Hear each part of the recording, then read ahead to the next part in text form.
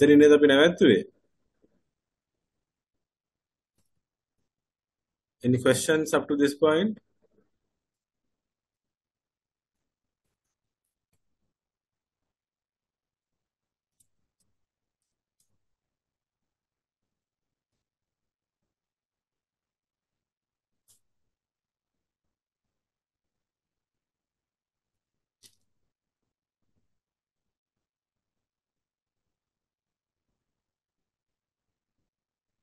No questions.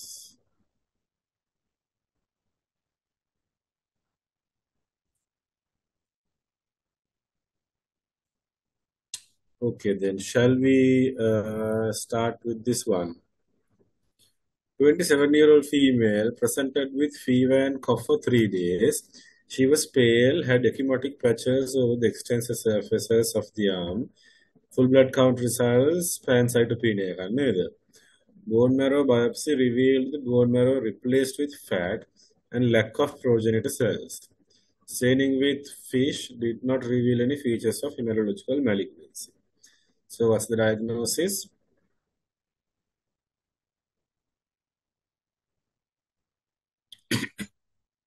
Aplastic anemia. Yeah, very correct. Once you see the pancytopenia and once you see that the bone marrow is fat, that is nothing but aplastic anemia. So why did she get fever and cough? Maybe because of leukopenia and some degree of immunosuppression. Then, yeah. What is the classic presentation of aplastic anemia? We know it comes with pancytopenia, but what's the classic manifestation?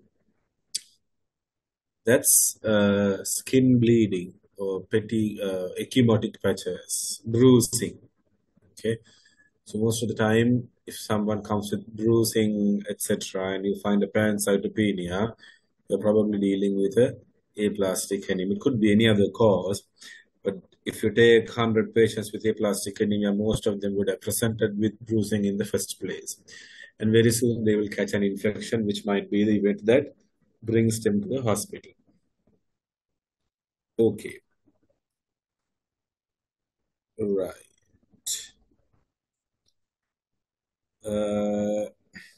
Why is it not hemophagocytosis following infection? Have you all heard of hemophagocytosis?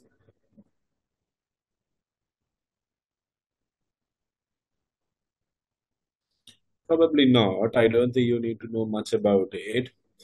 Uh, Sometimes after an infection, people develop an abnormal macrophage response where these cells go and bite or eat out the progenitors of all cell lines. So they can come with a pancytopenia. However, but when it happens, the patients are very unwell.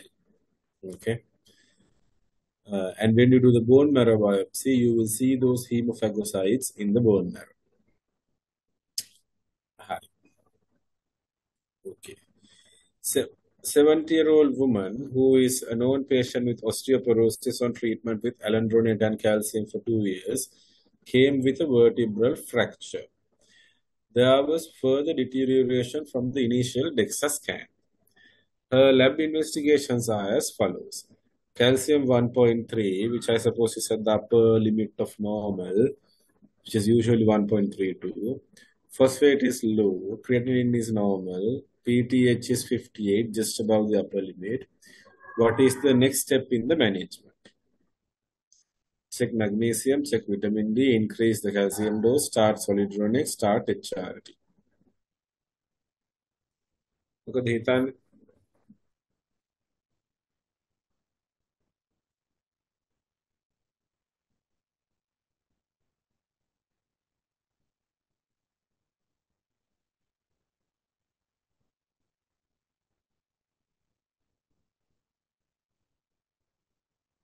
Hello.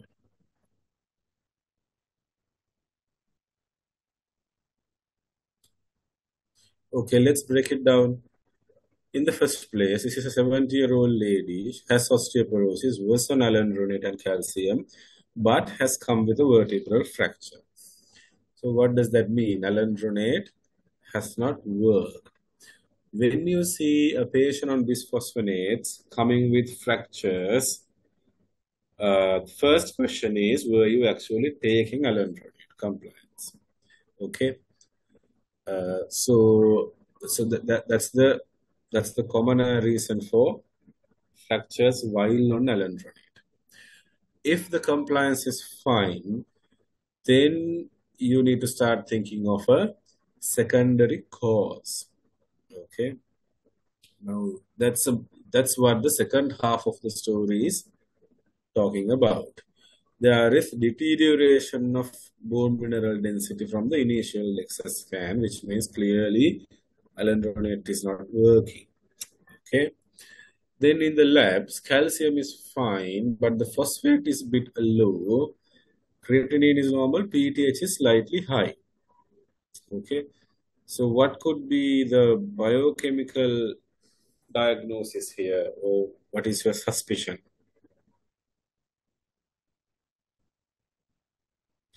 If calcium is up or upper normal and phosphate is low, what does that suggest you of?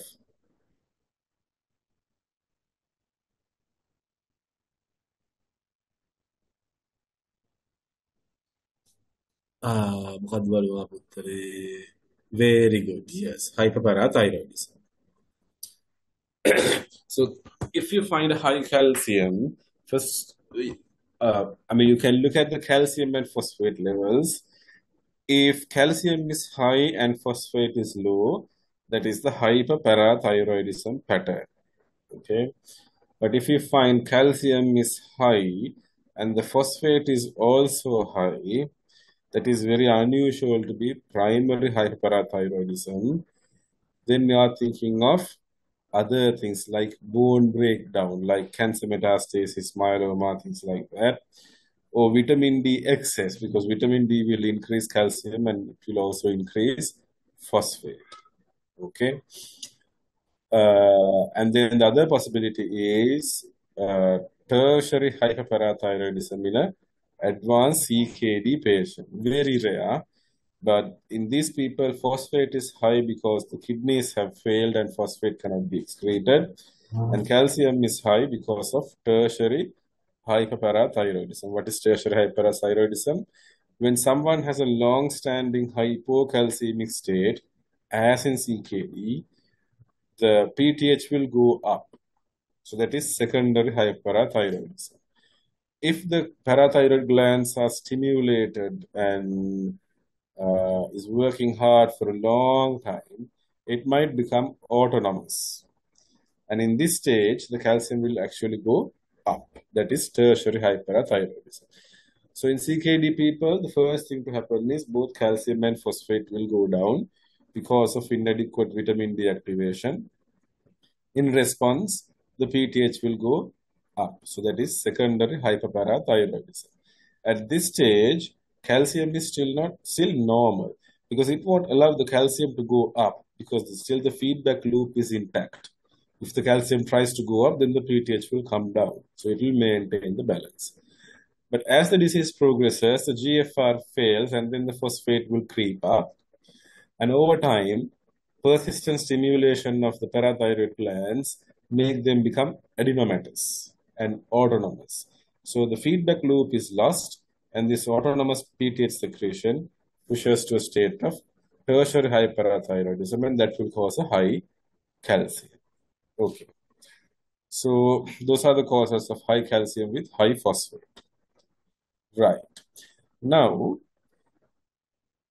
when you see high calcium and low phosphate, you are pretty much thinking down the line of primary hyperparathyroidism. The next test that you will do is a PTH level. Now, if the PTH, let's say the normal range is given as 10 to 55, let's say if the PTH was 50, how would you interpret it? If the calcium was actually high and the PTH was upper normal, still this is an inappropriately normal PTH, which still suggests of hyperparathyroidism. Because if the feedback loop is intact, if the calcium is high, then the PTH has to be suppressed. If that has not happened, then you're still thinking of primary hyperparathyroidism, even though the PTH is normal. Okay, right, fine. Now, if you find the PATH is high, like in this patient, how can you be sure that this is actually due to primary hyperparathyroidism? Because imaging is not 100% reliable. Sometimes imaging might not pick anything. Then the next step is to rule out any other problems that can give rise to a similar picture of high calcium, low or normal phosphate, high or non-suppressed PTH. So what is the other scenario? Whether this is a secondary hyperparathyroidism. Okay. Now this is a bit funny. Okay. Because apart from CKD, vitamin D deficiency is a very common cause. In fact, the commonest cause for secondary hyperparathyroidism. Okay. So before you go down the line of hyperparathyroidism evaluation, next step will be to check the vitamin D levels and make sure the patient is not vitamin D deficient. Okay. If the patient is deficient, then the approach will be to replace the vitamin D and repeat the PTH and calciums. Okay. Right. So once you do that and confirm, okay, vitamin D is normal, still the PTH is high. Okay. Next step is to rule out the other condition which can mimic similar biochemistry, which is familial hypocalciuric hypercalcemia. Okay, for which you do urine calcium to creatinine ratio. Okay, the very correct terminology will be 24-hour urine calcium creatinine excretion ratio.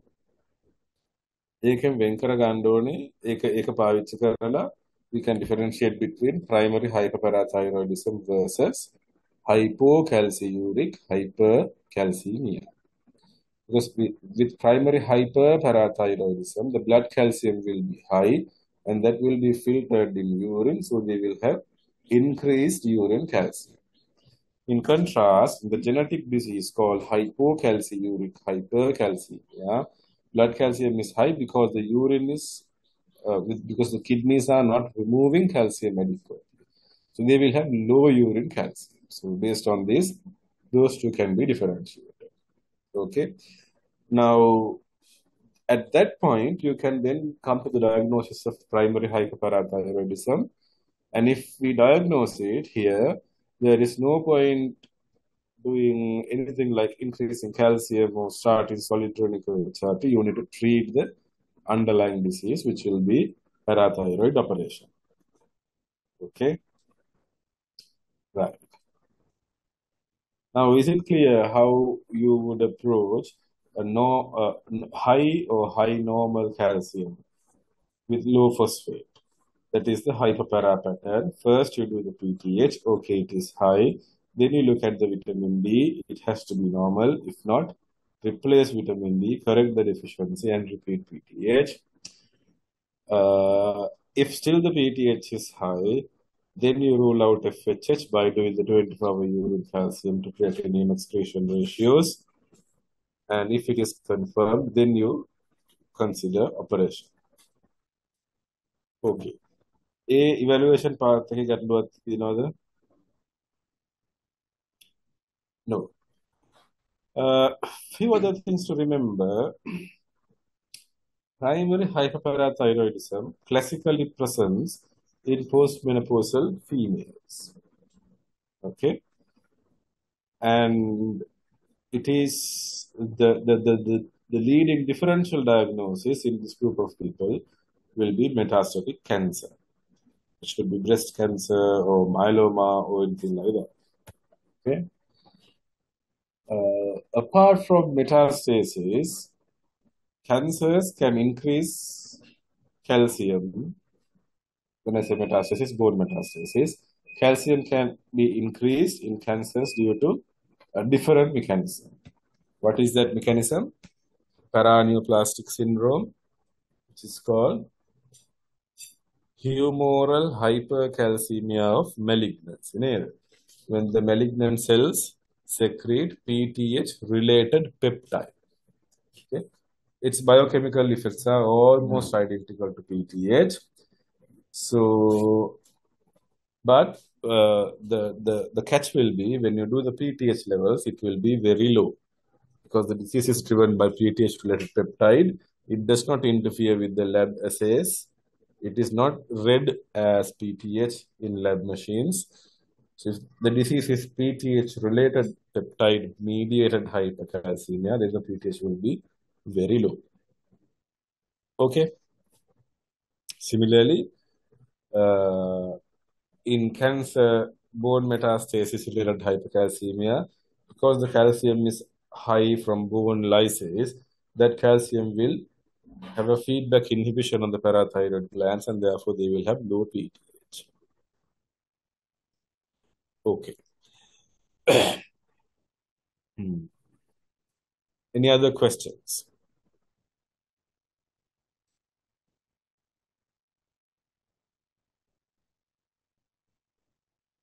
So just have a look at your notes and revise the X-ray manifestations of hyperparathyroidism, which can be an MCQ. What's the problem with magnesium here? Magnesium becomes an issue, particularly in the setting of hypocalcemia. If you are evaluating hypocalcemia, looking at magnesium is the first thing that you would do, because low magnesium can cause hypocalcemia because of its effect on calcium sensing receptor in the parathyroid glands. Okay.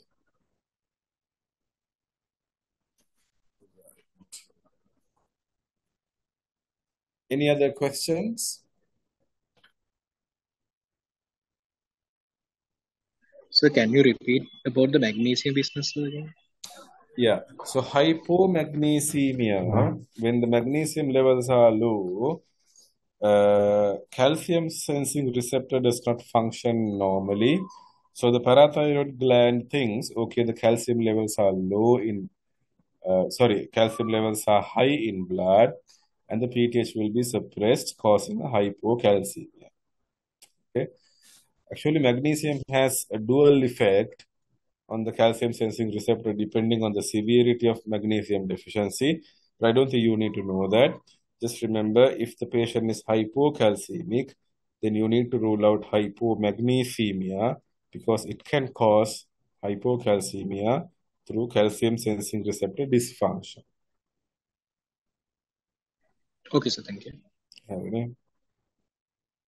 Okay.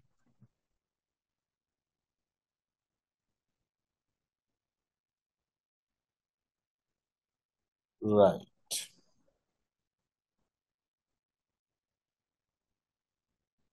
Sure.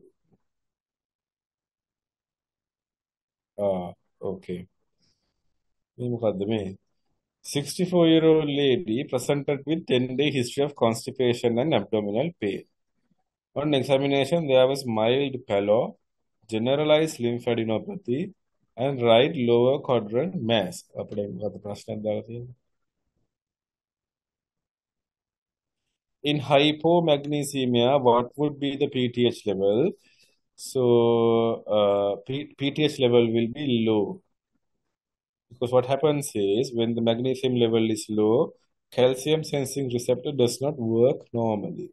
So the parathyroid cells think, okay, the calcium sensing receptor is not adequately stimulated, which means the blood calcium should be high. Okay. So because the parathyroid gland thinks the blood calcium levels are high, it will suppress the PTH release. And that drives the hypocalcemia.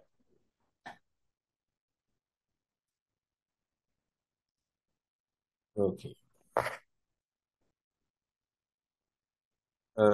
So 64 years, 10 days constipation, abdominal pain, mild pallor, generalized lymphadenopathy, right lower quadrant mass. There was no hepatosplenomegaly. Which of the following findings make the diagnosis of typhoid unlikely? Okay.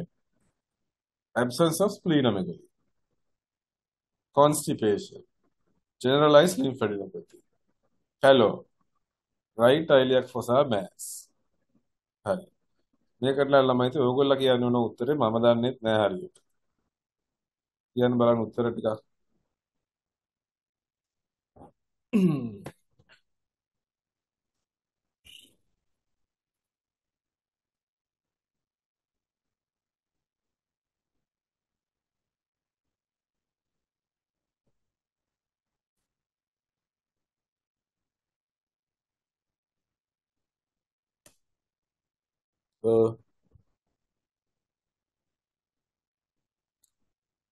E කියන්නේ මොකද්ද?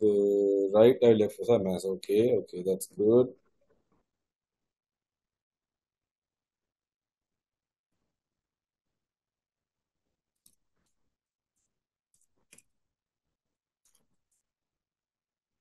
තව C. Very nice. Generalized lymphadenopathy. හරි. Okay.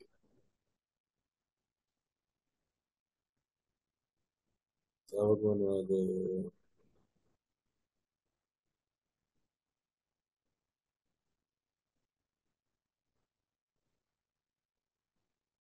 එච්චරද? තව තුනක් තියෙනවා උත්තර.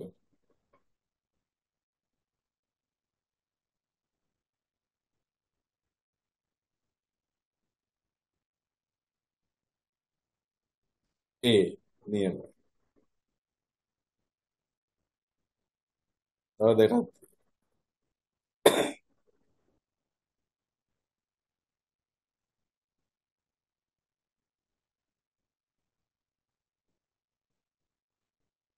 D.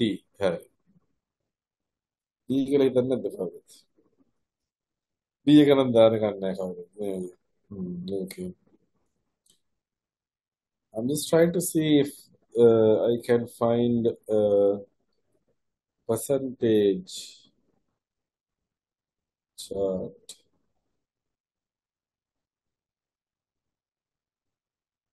මොකද හිතන්නේ?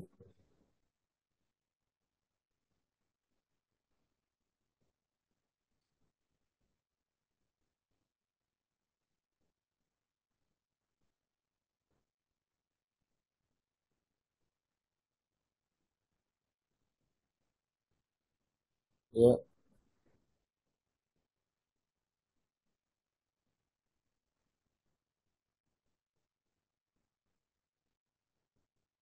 මොකද ළමයි හිතන්නේ?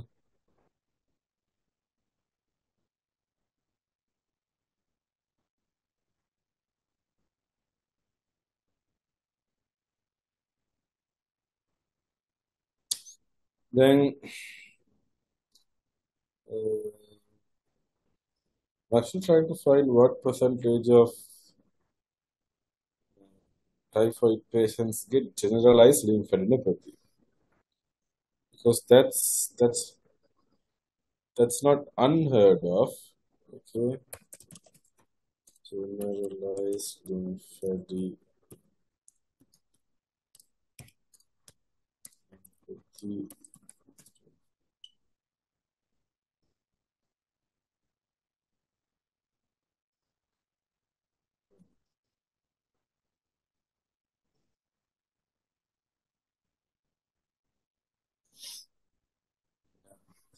Right. Anyway, never mind. I can't find the percentages, but that's okay.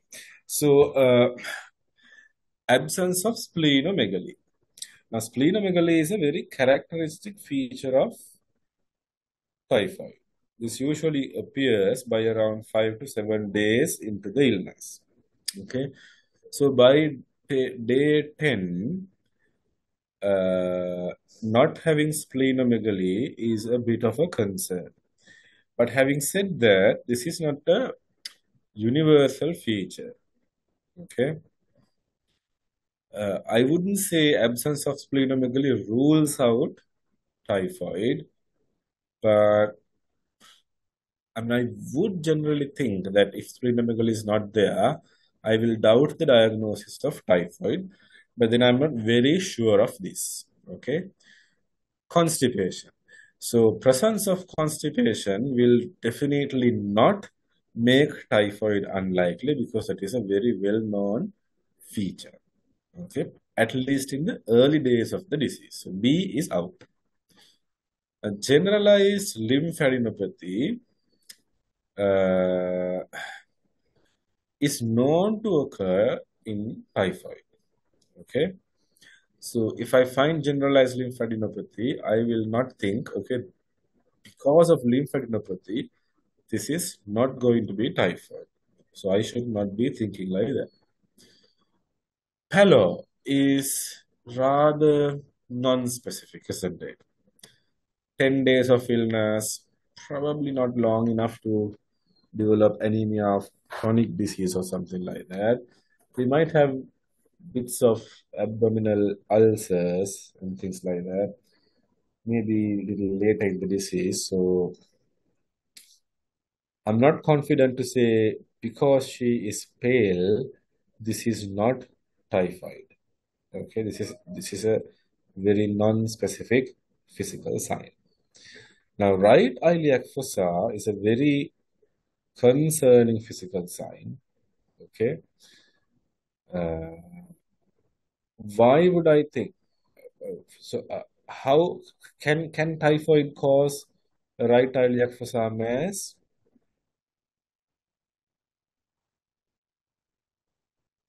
Well, typhoid is known to cause abscesses, okay, but this is a very, very, very rare complication, okay.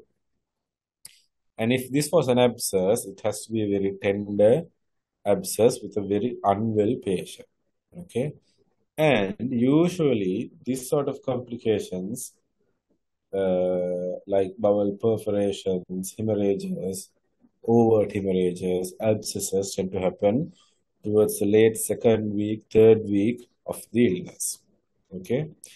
So when I see this patient 10 days into illness, okay, and doesn't seem to be explicitly septic or unwell based on what is mentioned, okay, having a right iliac fossa mass, I am much more worried about a malignant mass than typhoid. Okay. So for me, right iliac fossa mass is probably what worries me a lot and tells me that this is probably not typhoid, but something like cancer. Okay. But I don't personally think this is a very clear-cut answer. People can argue this way or other. I don't know what was taken as the correct answer, to be honest. But my answer will be E. Okay. But my next close answer will be A, and the next close will be C. D is too vague to be definitive. Okay. Right. Any questions?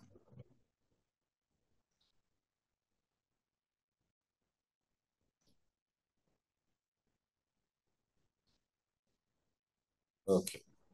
Any questions? No questions. 54-year-old diagnosed patient with diabetes presented with fever, dry cough, frontal headache, and myalgia. On examination, he has a pulse rate of 110 and temperature of 102. Lungs were clear. White cells 12.2. Chutak ready. Lymphocytic 53%. Platelets low normal.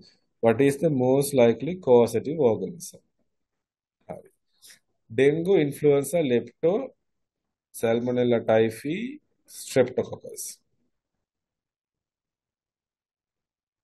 මොකද හිතන්නේ?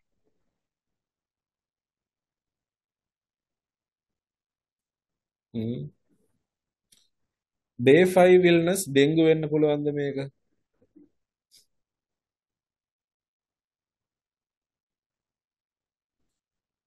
Usually by this stage, whether you leak or not, I would expect a a lower white cell count, okay, and platelets possibly a bit lower than this.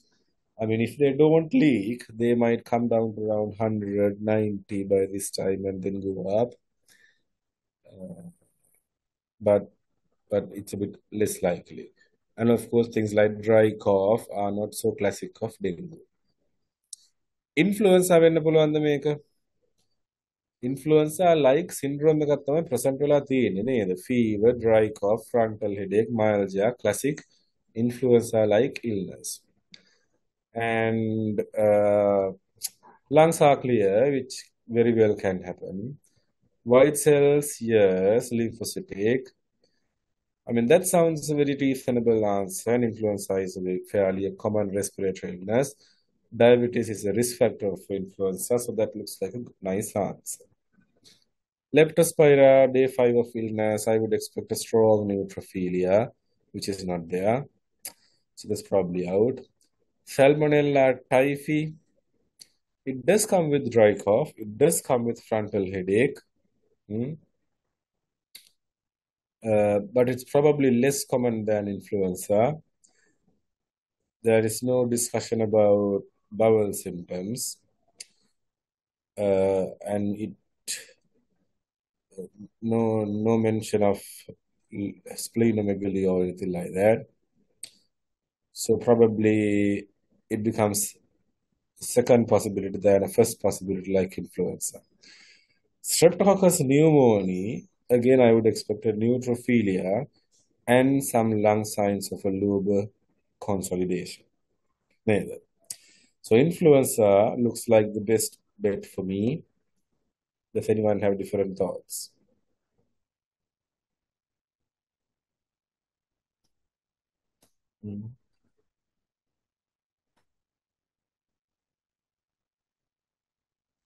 No.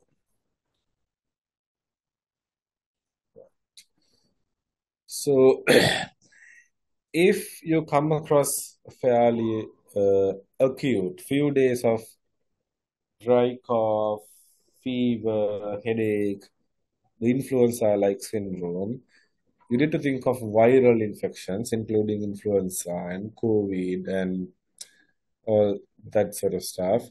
But also don't forget Mycoplasma and Legionella. Okay, I'll come back to that shortly. The other entity that you need to know is the other IMN-like illness, infectious mononucleosis-like illness, where the clinical picture is dominated by a few days of fever, lymphadenopathy, hepatosplenomegaly. So EBV is the classic cause for IMN, but CMV can also cause a IMN-like illness. HIV seroconversion is also an IMN-like illness. Don't forget the parasitic infections like toxoplasmosis and typhoid in the differential diagnosis. In Mycoplasma Legionella ගැන පොඩ්ඩක් දැනගන්න ඕනේ. I think this is probably a bit too much for you all, but I'll tell you all what's important, okay? So,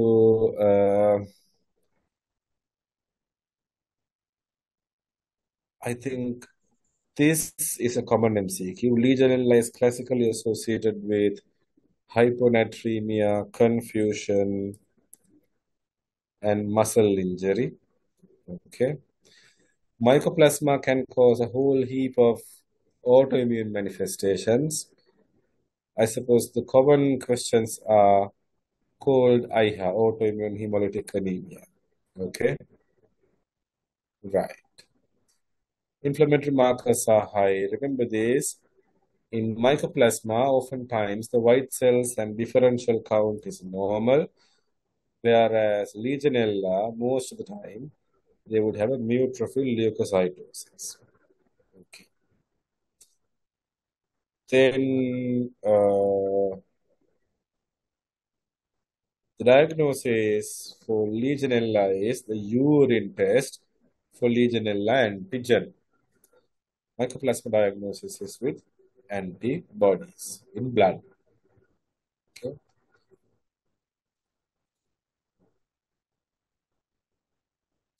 And the X-ray can be a lot of things in mycoplasma, from lobar pneumonia to bronchopneumonia to just more diffuse atelectasis type of picture.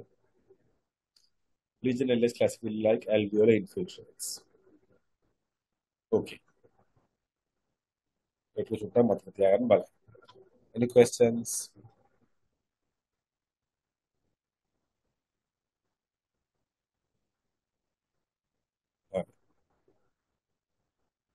Mekabalam. 16-year-old boy presents with nausea, vomiting, and abdominal pain. He has taken 4 tablets of paracetamol 4 hourly during the last 36 hours for a toothache. He presented with nausea, vomiting, right hypochondrial tenderness, the hyperacchia. Plasma paracetamol level was measured and it was below the treatment threshold. What is the next step in management? Reassure, activated charcoal, repeat blood serum paracetamol level in nomogram in 4 hours. Start next, start methionine. උත්තර ටිකක් දාන්න බලන්න ළමයි.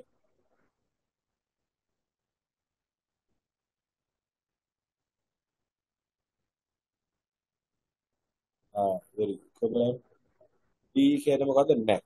Okay. තව මොනවද? Any different answers?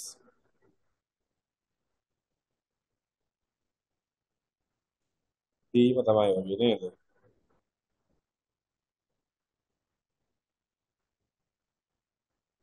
Okay, very good. Yes. So this is a staggered overdose නේද?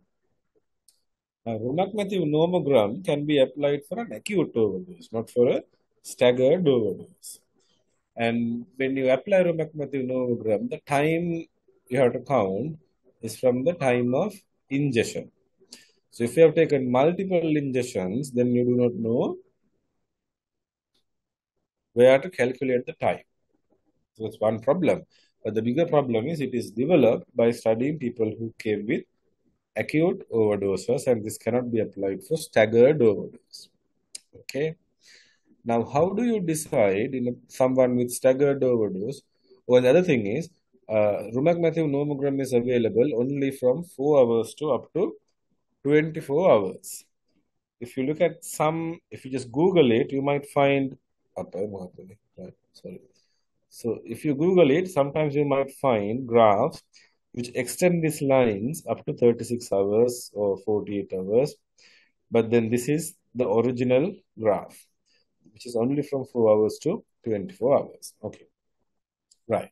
Now in staggered overdose, if the paracetamol level is above the therapeutic level, so this is not a toxicology level, this is a therapeutic level. If the paracetamol level is supratherapeutic, then we could imagine this is likely to have a high risk of toxicity.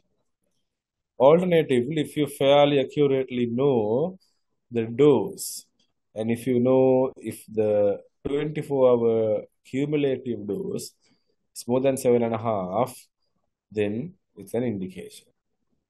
Or else, if there is clinical evidence or biochemical evidence of hepatitis, that's also an indication to give NAC. Okay. Why can't you give methionine? Because it has to be given within the first 8 hours from ingestion, and it has no place in staggered overdose. Charcoal then කලින් එන්න ඕනේ. Now it's too late. Reassuring is dangerous with this level of staggered toxicity. Okay, right. So if someone asks me, why are you giving this individual NAC? So, I mean, I can, if necessary, do calculate the total dose, but it's very likely to be high. But even without that, nausea, vomiting, right hypochondrial tenderness is clinical evidence of hepatitis. So that alone is good enough to give NAC.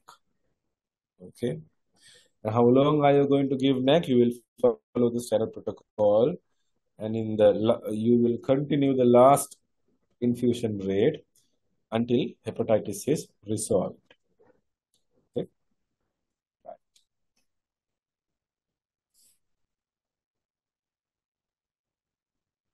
Right.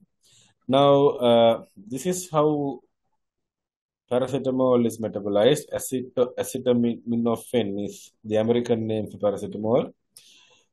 It is conjugated in the liver to sulfates and glucuronides. Some of it is oxidized to NAPQI, which is the toxic substance. NAPQI is removed by glutathione, and NAC is a source of glutathione. Now tell me, what is the effect of alcohol, chronic alcohol consumption? Are chronic alcoholics at increased risk of paracetamol toxicity, or are they at decreased risk?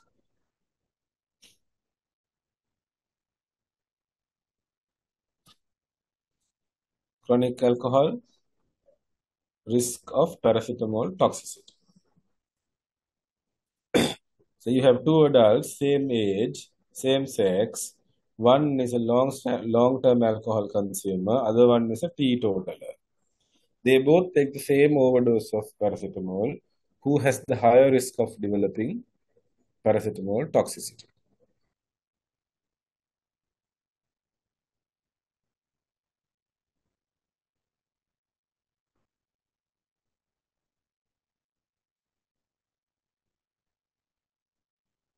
Yeah,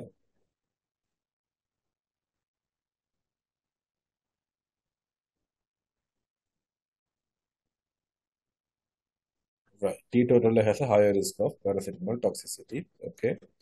Any different answers?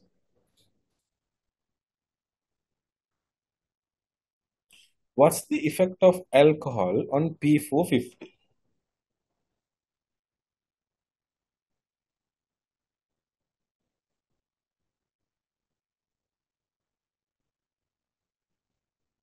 Uh,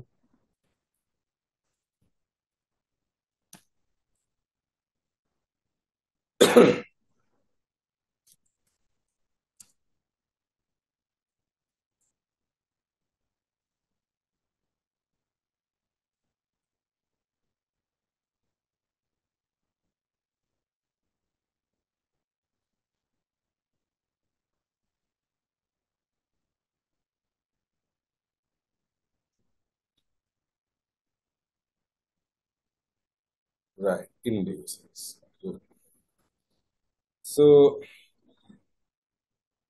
the effect is different in acute alcohol ingestion and chronic alcohol consumption. With acute dose of alcohol or acute bout of alcohol consumption, it will actually inhibit or suppress P450 to EI, this one. Okay. Therefore, if someone takes paracetamol overdose with a good bout of alcohol, their P450 will be suppressed, and also alcohol will compete with paracetamol to be oxidized through this pathway. So the excess paracetamol will be diverted to conjugation rather than to oxidation, and therefore the acute alcohol consumption with the paracetamol excess will reduce the risk of paracetamol toxicity. But in contrast, long-term alcohol use actually induces P452EI. Okay? Now, therefore, someone who is a chronic alcohol consumer, if they take acetaminophen, they have highly activated P450 system. So the paracetamol will be diverted in this direction. Okay. And chronic alcoholics also have a depleted glutathione reserve. So they are very vulnerable to accumulation of toxic NAPQI, and then they are at higher risk of developing toxicity. That is why alcoholics or chronic alcoholics are considered to be a high risk group to develop paracetamol toxicity. But if this was an MCQ when we did finals, I can't remember what the exact MCQ was. Just in simple terms, acute alcohol taken with paracetamol overdose will decrease the risk of toxicity, but chronic alcoholics are at higher risk of paracetamol toxicity. Okay. Any questions? No questions. Hari. 24-year-old woman on multiple drugs for psychiatric illness was brought to the hospital by her family members with suspected poisoning that had occurred about 2 hours ago. He was severely drowsy and saturation was 84, pulse 110, blood pressure 90/60. What is the most appropriate next step? Charcoal, intubation, gastric lavage, induced vomiting, non-invasive, positive pressure ventilation. මොකද හිතන්නේ ළමයි? මේක ලේසි නේද? Why is he hypoxic? Most likely, he would have aspirated because he's very drowsy, and then would have developed an aspiration pneumonitis. Probably a bit too early to develop pneumonia, but early enough. I mean, aspiration pneumonitis is instantaneous. If you have aspirated enough amount of gastric content, that would have caused an aspiration pneumonitis.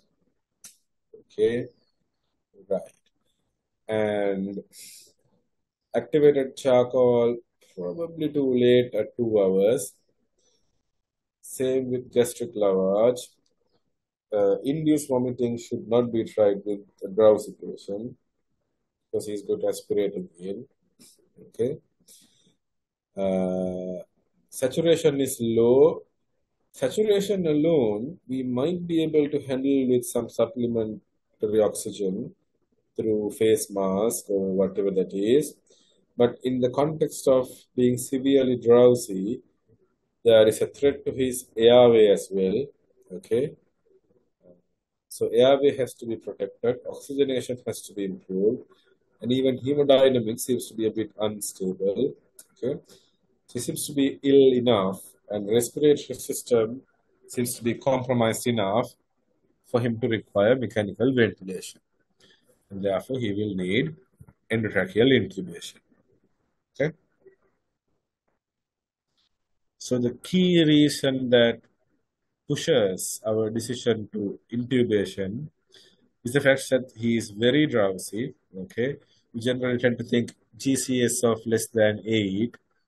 Patient is unable to maintain the airway, so is a candidate for mechanical ventilation.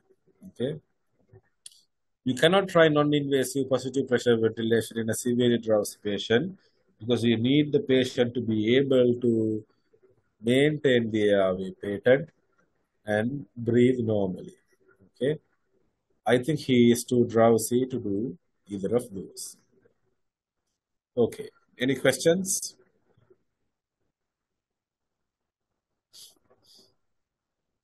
No questions.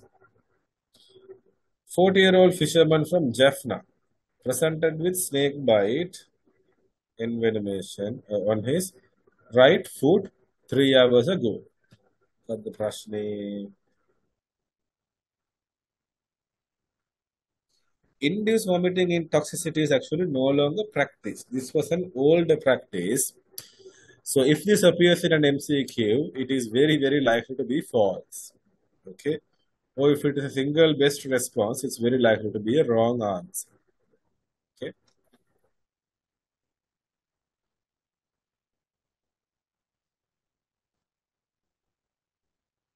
Okay. There was swelling at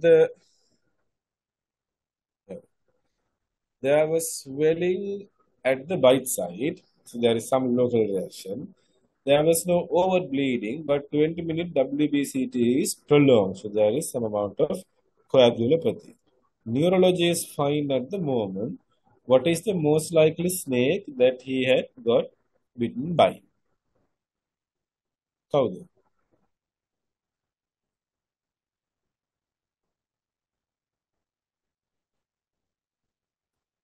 E කියන්නේ කවුද? Saw-scaled viper. Any different answers? නෑ ඔක්කොම E තමයි. හරි. Very good. Yes. Okay. So, saw scale viper is known to hide in sand, nail. And then if you see a coagulopathy, okay, if you see a coagulopathy, that is going to be a viper. Okay.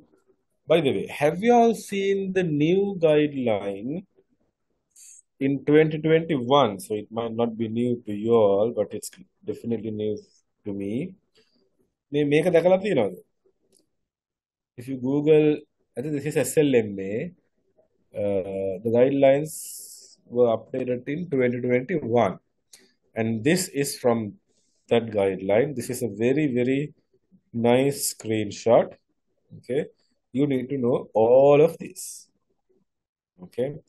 If there is something that you can afford to forget, that might be green pit viper, but then it is identical to hump nose viper's manifestation, so there is nothing much to worry about. So if you see here, coagulopathy, if you see coagulopathy, it's a viper. Okay. If you see neurotoxicity, it's a non-viper except Russell's viper. Okay. So Russell's viper is the only snake to cause all three problems: local effect, coagulopathy, neurotoxicity. That's the first thing to remember. Then you remember coagulopathies are only seen in vipers, and neurotoxicities are only seen with non-vipers, but you already know Russell's viper can cause neurotoxicity. Okay. And sea snake is classically a muscle toxicity snake. You don't see anything else. Someone comes from the sea and he is in rhabdomyolysis, then you think of sea snake viper. Sorry, sea snake bite. And then you need to know these contexts, which is sometimes handy, like this one, saw-scaled viper, sandy, arid coastal plains, Jaffna vegetable farmers, bites on leaves. That's fairly straightforward. There is no other way to answer a snake bite question without knowing these. And then you need to know the antivenom we use can be used against 4 snakes. නේද? කවුද 4 දෙනා?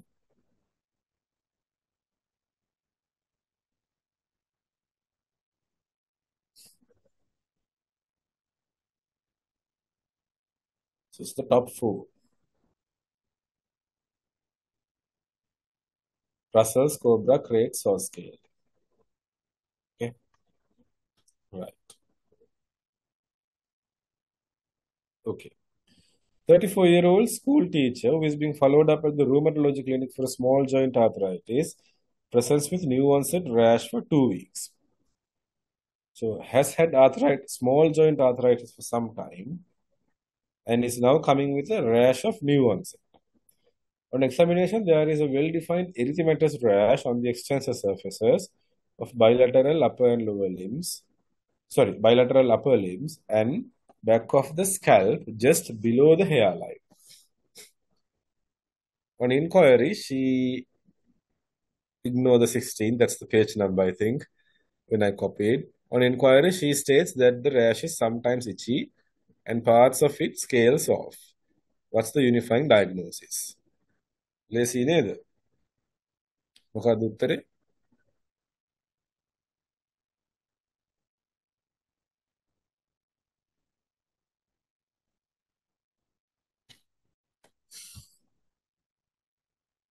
Yes, absolutely.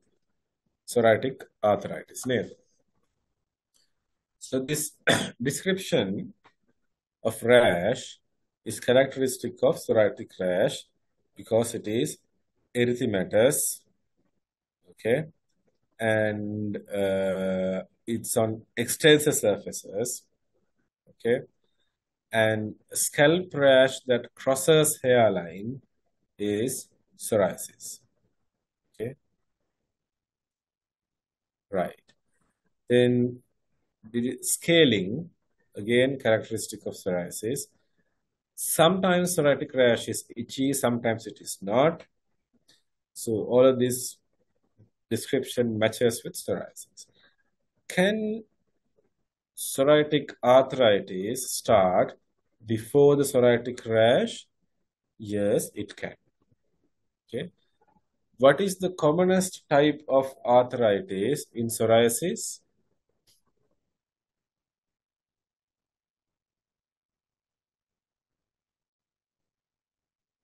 It's the small joint rheumatoid-like arthritis. Okay.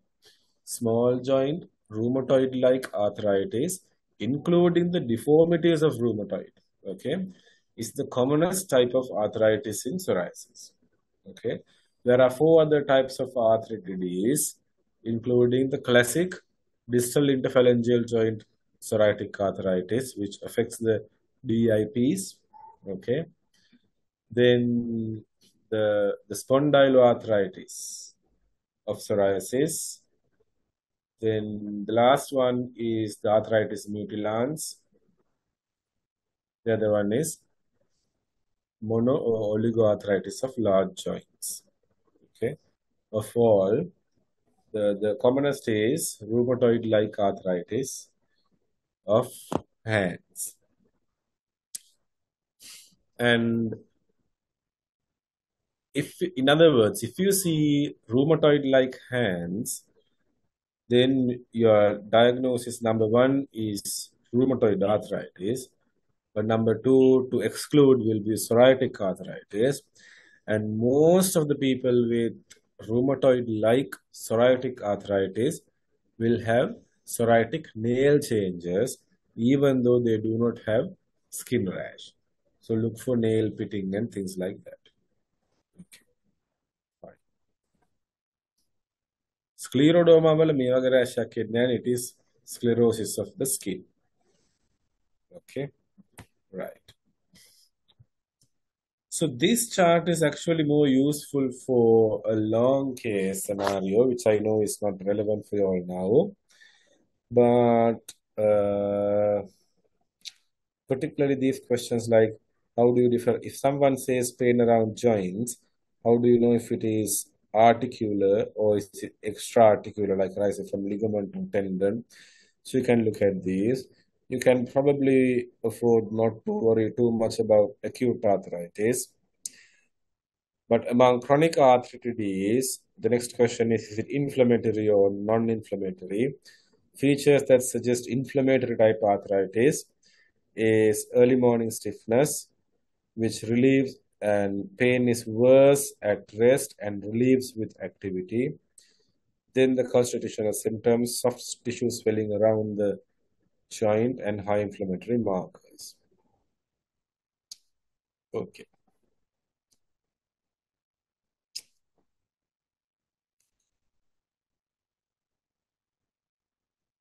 Any questions?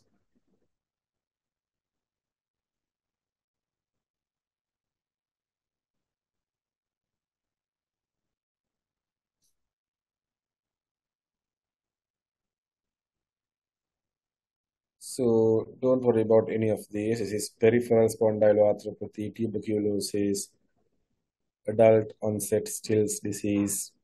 Don't worry.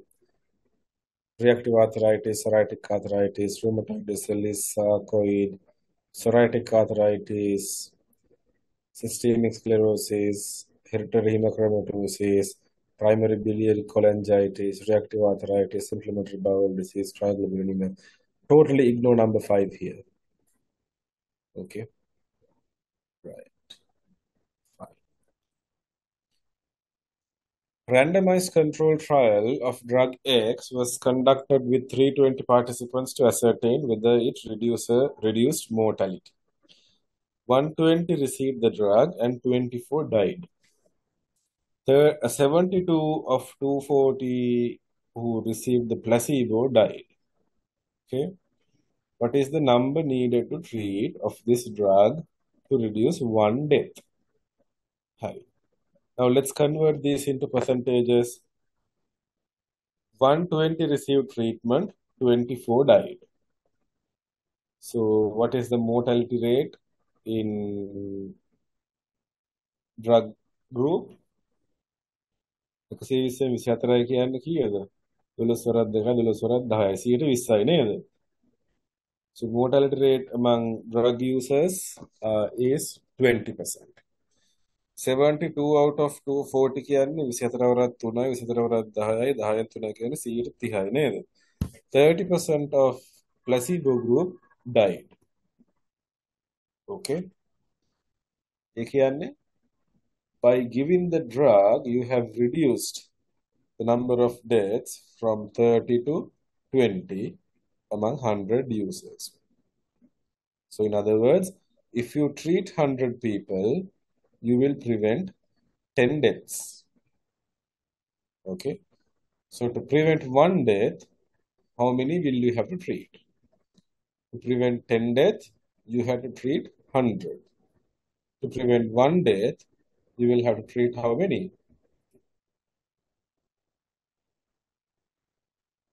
10යි නේද? ඒක ලේසි නේද? Should I repeat that?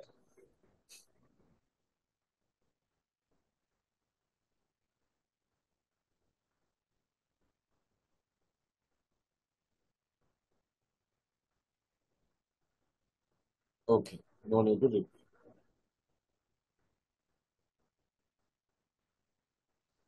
So NNT is probably the commonest research question that is asked, which is very easy. Okay. So, I mean, either you can remember the technical definition, which I can't remember, something you calculate the absolute risk reduction, and then I think it's inverse or something like that. But it's simple sum. Number needed to treat to prevent one death is just what it means. 30 not treated died, 20 treated died out of 100. So if you treat 100 people, you will prevent 10 deaths. If you want to prevent one death, what's the number that you should treat? Okay. Apart from that, sensitivity, specificity, positive predictive value, negative predictive value, relative risk, odds ratio are the other things that you might have to calculate. So sensitivity, specificity, PPV, and PV come in relation to diagnostic tests.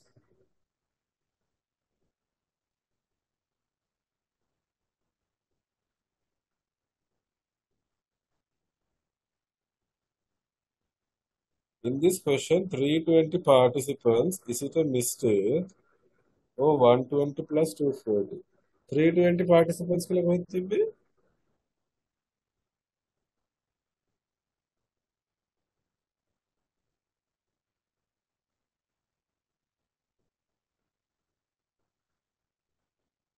Oh, no. So the total sample size was 320. Oh, I see. Yeah. That's a mistake. It has to be 360, neither. So there were 120 in the treatment arm and 240 in the placebo arm. Very good observation. Yes, so it has to be 360 participants were included. Okay. Does anyone have any questions in relation to that?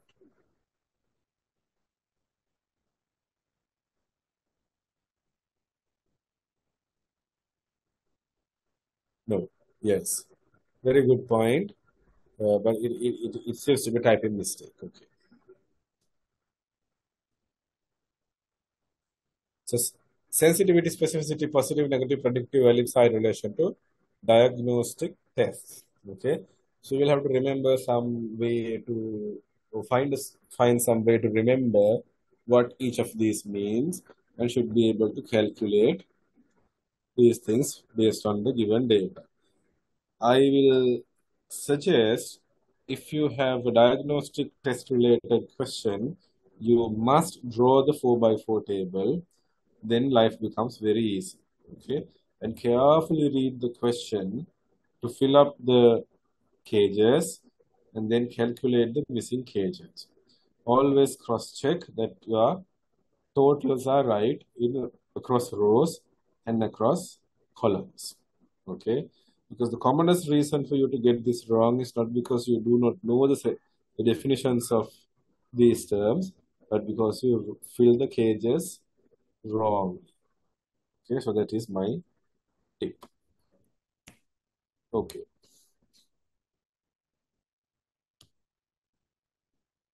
45-year-old female presented to the dermatology clinic with right wrist drop and a hypopigmented patch over the forearm, for which she was started on rifampicin.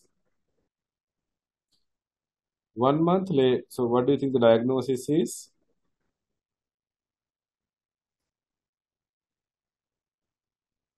Leprosy.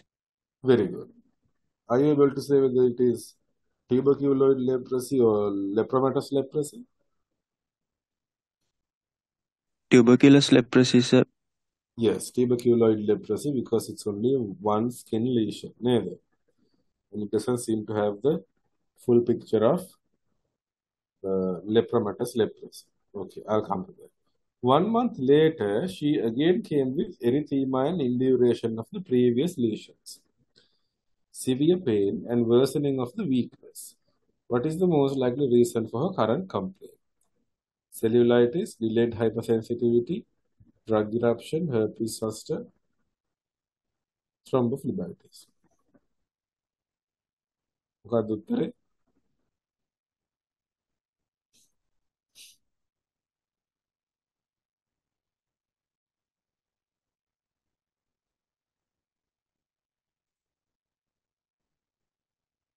Yes, very good. Then it seems the problem is whatever that was there has got worse. There is no reason why a cellulitis would worsen the weakness. Okay. If it was a drug eruption, it should not just be worsening of the previous rash, but there should be new lesions. Okay. Right. Herpes zoster, it's different. It's a dermatomal thing, not on the lesion that she had. And thrombophlebitis, again, will not cause worsening. I mean, any of the other diagnoses will not cause worsening of the weakness. So what is delayed hypersensitivity reaction? So remember the classification of hypersensitive reactions type 1, 2, 3, 4. Which one is also known as delayed hypersensitivity reaction? Type 1. Type 1. Yeah, type 4. Okay. So just look at the types of hypersensitivity reactions. Delayed hypersensitivity is type 4. Okay. Now, people with leprosy, okay, can get what is called lepra reactions. This is classified as type 1 reaction and type 2 reaction. Type 2 reaction is also known as erythema nodosum leprosum. Right. Now, forget about the middle 3 columns. You don't need to know about borderline leprosies, okay? But you need to know about TT or tuberculoid leprosy and LL, which is lepromatous leprosy. Okay. Now, if you look at the disease itself, the leprosy itself, forget about the reactions for a moment. These individuals have a very strong cell-mediated immune response. Okay. Therefore, they contain the infection. Manifestations are limited to one or very few skin lesions. Okay. They will have some nerve thickening and few nerves being affected. Okay. And if you touch the nerve, you feel it granular because of the granulomas. Okay. Now, in contrast, if someone has a weak T helper type 1 response and a more T helper 2 response, then the ability to form granuloma is weak. So then the bacilli are not contained to few lesions, but there will be many. They will have a lot of skin lesions. They will have a lot of nerve thickening. They will have some visceral manifestations like nasal bridge collapse, epistaxis, peripheral neuropathy, multiple nerves affected, and things like that. Hypoadrenalism. Okay. Okay. So that's a poor granuloma formation, strong granuloma formation. Okay. Now, theoretically, if someone is at this end of the spectrum with good cell-mediated immune response, they will not get reactions. They don't get reactions. Okay. Borderline ones will get reactions. Lepromatous leprosy, so at this end of the spectrum, they are more likely to get a type 2 lepra reaction.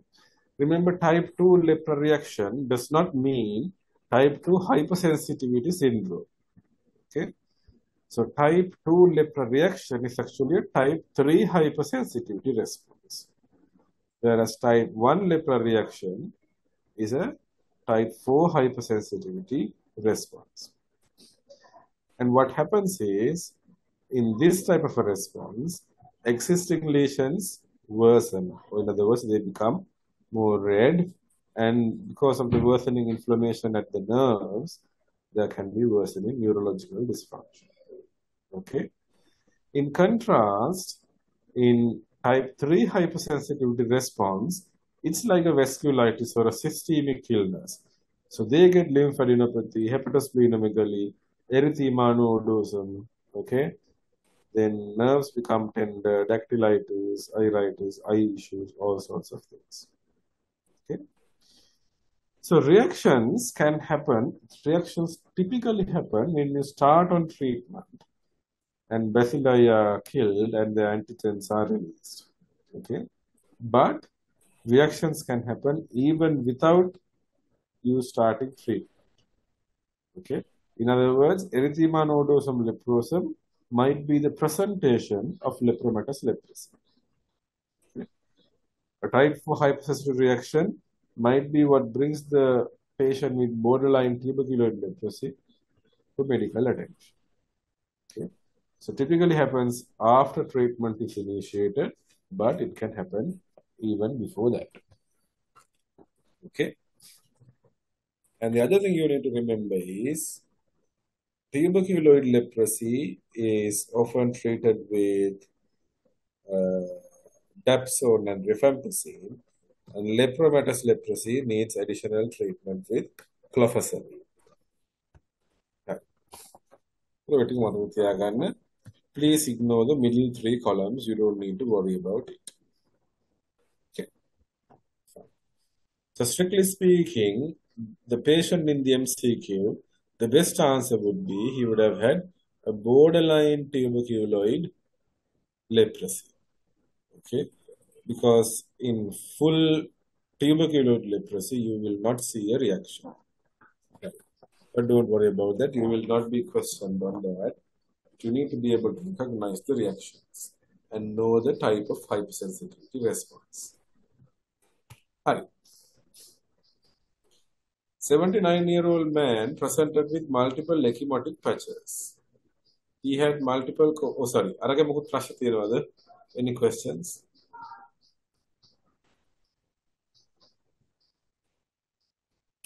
No questions.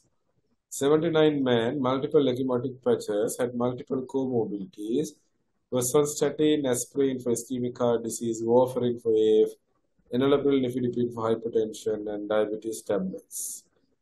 Took antibiotics recently for an upper respiratory infection. Again, ignore 17, it's from the page number. What is the investigation that is most likely to reveal the cause for her for the bleeding? Full blood count, blood urea, APTT, PTINR, fibrinogen level. Hi. What is the most likely cause for bleeding? Okay, well, what's the answer here?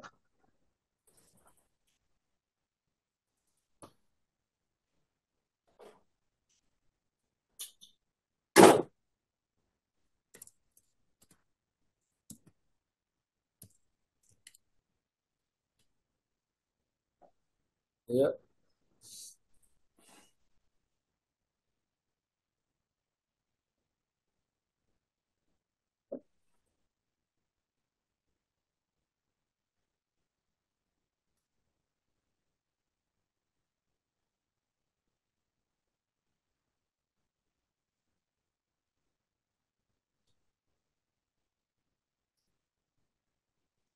Very good, yes.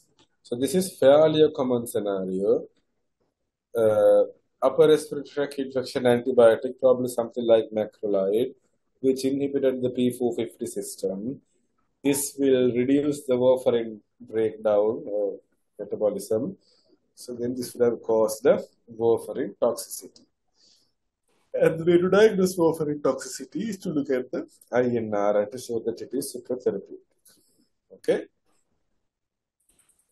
Fine. Easy. So that's it. Any questions?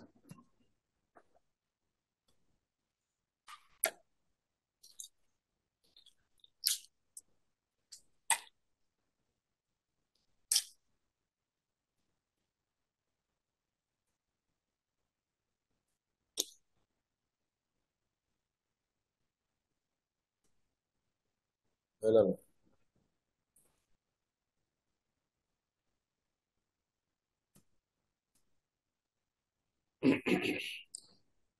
No questions. No. මේකට නම් උත්තරේ මම තාම දන්නේ නැහැ. Why is warfarin given at evening time? Is there a specific reason? Well, as far as I know, it has to be. It's best to take at the same time to avoid forgetting it and make it a routine. And then you have to find a time where the timing is least interfered with food. Okay, so probably you catch the best gap somewhere in the evening time between the lunch and dinner rather than in the morning hours. Okay, now that's the best I know. As far as I know, there is no molecular level reason. Okay, do we use dextran over crystalloids in DHF with pulmonary edema? Well, yes, I would say presence of pulmonary edema. So it's like this. Why would someone with dengue develop pulmonary edema? There could be two reasons. One is previously healthy individual, okay, was given too much fluids during the leaking phase, and then in the reabsorption phase, their hearts are overloaded, which causes pulmonary edema. Okay. So there might be a state where the patient is still within the critical phase, okay, but the fluid reabsorption has commenced and has gone into a pulmonary edema. Okay. So in this scenario, say there is some amount of leak still going on, but there is reabsorption also happening. Okay. So in this sort of a scenario, your preferred volume replacement would be dextran. Okay. It's a bit theoretical there. But the common scenario might be someone who already has a heart disease, okay, going into heart failure because we have given too much of fluids and the patient is still in the leaking phase, okay. So in this case, there is some amount of pulmonary congestion, but there is generalized hypovolemia as well because of leakage. Now, this is very tricky. You need to give fluids to maintain intravascular volume to avoid hypotension and shock, but you shouldn't be giving too much so that the pulmonary edema worsens. So, in this scenario, you would prefer to give a colloid which remains within the vascular system to maintain volume. Okay. Now, remember, colloids should never be used as an infusion. Okay. It has to be a bolus, because when you give it as a slow infusion, the colloid will also break down or disintegrate, and it will also leak through the capillaries. Okay, so get that context right. You are talking about a patient with pulmonary edema who is also volume depleted and going towards shock. Then you are treating with a dextran bolus. Okay, so that's the context. But if the patient is out of the critical phase, then probably try to give minimum fluids that are needed. But if you feel the patient is still hypotensive and intravascular collapse is there in ultrasound scan of the IVC or whatever that is, then you can replace with dextran. Okay. Any other questions?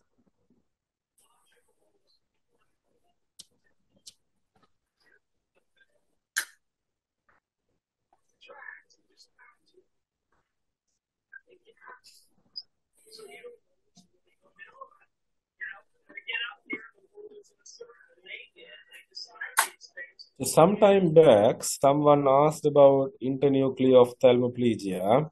Okay. I suspect this is a bit too late to answer that question. Probably the interest would have been more with clinicals. So from an MCQ standpoint, all you need to be able to do is to recognize this is INO by the description of physical signs if that is given. Okay. And then to remember the two important causes of INO. One is stroke, the other one is MS කියන්නේ මොකද්ද? Multiple sclerosis. Okay.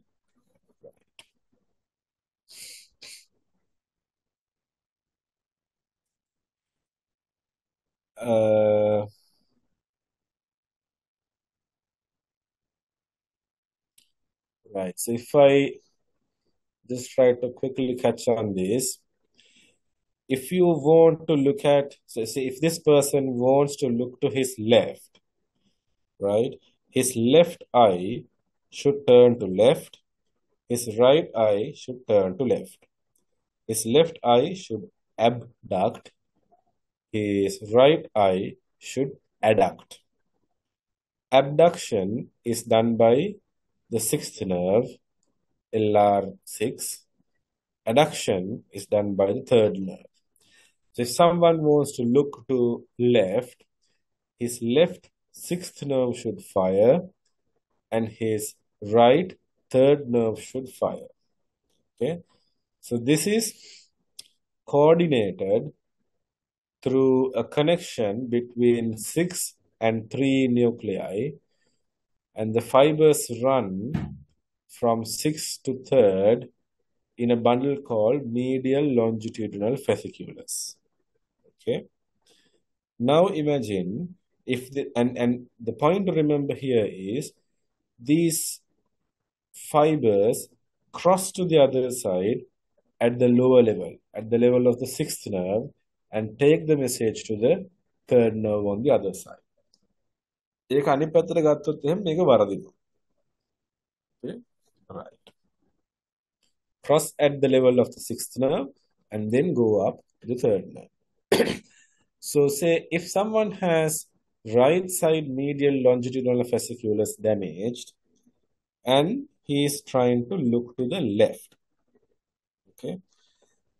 So the message will come to the gaze center or PPRF from the cortex or wherever, and the message will go through the sixth nerve appropriately to the left side, left eye, and the left eye will abduct.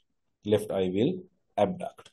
But that message does not go up from the gaze center to the third nerve of the right eye. So the right eye will not adduct. Now, when this happens, brain recognizes that two eyes are giving two different images. Okay? And will give repeated messages to the PPRF to make this movement. So then what happens is that the left eye will go into a nystagmus. And the right eye will just remain the same because the PPRF is firing, asking the third nerve to turn to this side, but the message does not go there. So in effect, what will happen is when someone is asked to look to the left, and if he has a right-sided MLF lesion, the right eye will fail to adduct and left eye will abduct and go into nystagmus. Okay, so the side of the lesion is the side where adduction failure exists. Okay, so if you remember that, okay, so someone has nystagmus on one side and adduction failure on the other side. Diagnosis is INO, and the lesion is on the side of the adduction failure. Okay, that you need to remember. And then you need to remember two causes, stroke and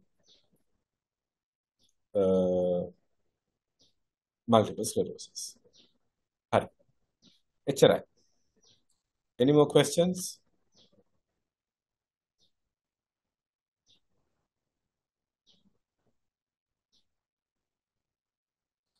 Right. How long does it take to increase hemoglobin by 1 gram per deciliter? මට මතක විදිහට සති 3න් 2යි. In other words, I remember with 3 weeks of adequate iron treatment, hemoglobin will go up by 2. හරිද?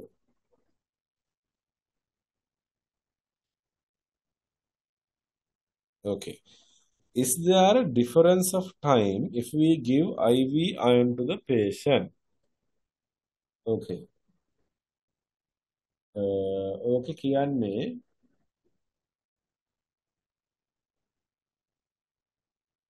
IV iron will replenish the stores faster, iron stores faster than oral iron. But as far as I remember, there is no difference in the speed of HB improvement. Okay.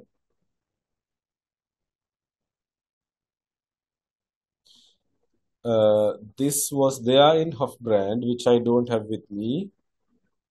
So perhaps the best thing would be to look at iron deficiency anemia treatment section in essential hematology Hofbrand. Okay. Any other questions?